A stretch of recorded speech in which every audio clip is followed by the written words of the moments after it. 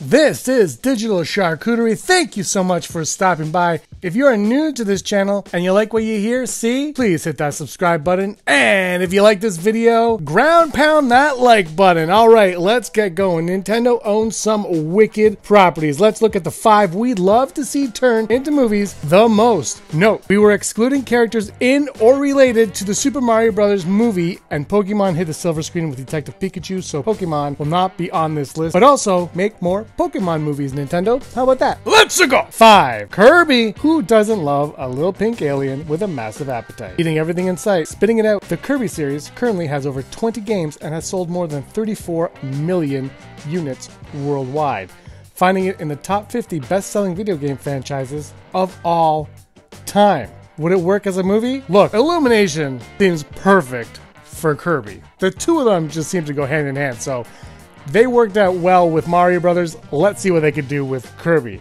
Number 4, F-Zero.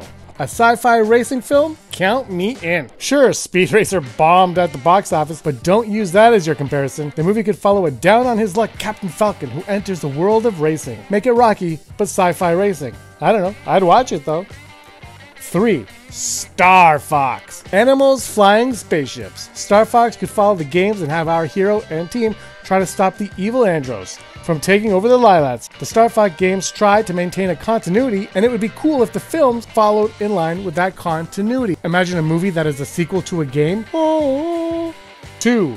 Metroid. A no-brainer. Samus Aran was the first female antagonist in a video game, and she deserves a film. The world is ripe for a movie. Hunting down pirates, hoping to replicate Metroids and use them as biological weapons sounds like something Netflix would be all over.